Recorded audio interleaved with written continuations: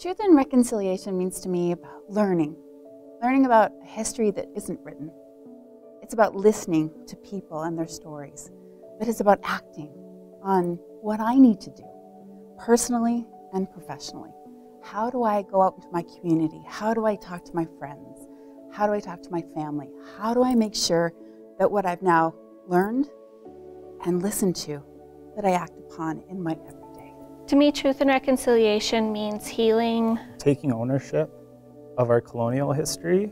Truth and reconciliation means being honest and problem solving with everybody around you. Acknowledging our past mistakes that we have made in this country. Learning about the past, learning about our important history that happened here in Canada, we can really see what these Indigenous communities went through, and together as a community we can help them heal from all of the difficult things they endured, and hopefully we can learn from them for the future. Making sure that we commit to learning more and filling in those gaps that we have. It's a time where you can repair the past and learn from the experiences. It's a system of education, a sense of connectedness, something to be proud of, the pride in being in Blackfoot territory, and the sense of belonging. Going back to residential schools and the generational suffering, I think we need to be very truthful and forthcoming about the effects that it's had. Truth and reconciliation means making a friend, hearing their story, acknowledging their story, and then using their story to guide my actions. Beginning at an attempt to make amends for all the horrible things that the First Nations people in this country have had to go through in past generations and the struggles they still deal with today. Accountability and honoring those that didn't return and those that have survived a really painful history. The first laws in our country were to strip Indigenous folks of the land and of their culture, and so we need to recognize that and to realize what the truth of our history is and our relationships with the land and with the Indigenous people has been.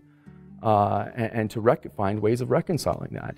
Recognizing and taking accountability for Canada's history, continuing to educate myself and build an inclusive, loving environment for all.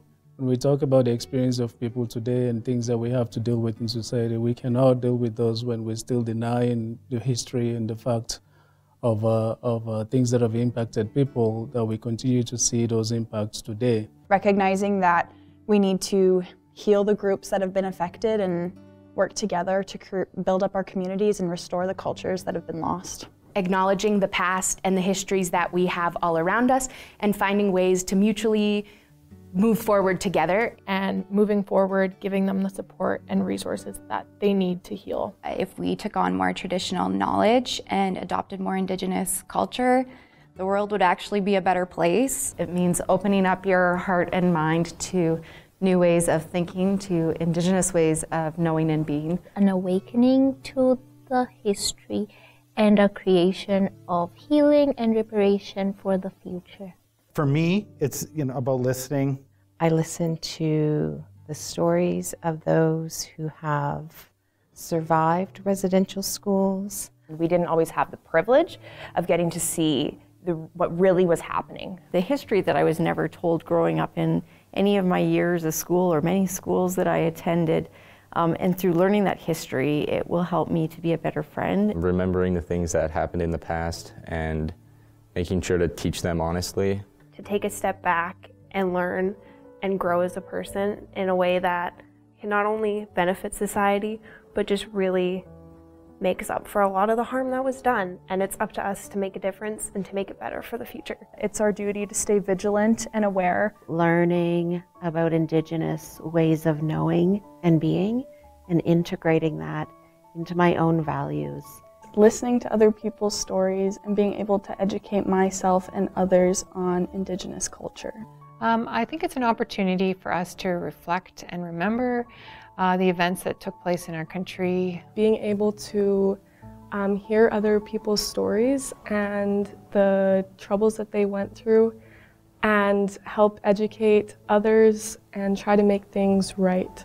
It means restoring the valuable richness of Indigenous peoples' cultures. Understanding that things that have happened in the past still have an effect on people like hundreds of years later. We need to take the time to acknowledge the full scope of the harms that were done to the Indigenous people.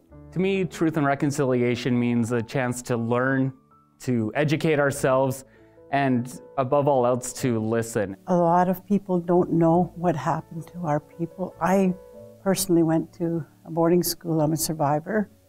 And the main thing that they don't know is the truth of what happened. Until we can get educated on the truth, then reconciliation starts. The truth really hurts, but it's also healing.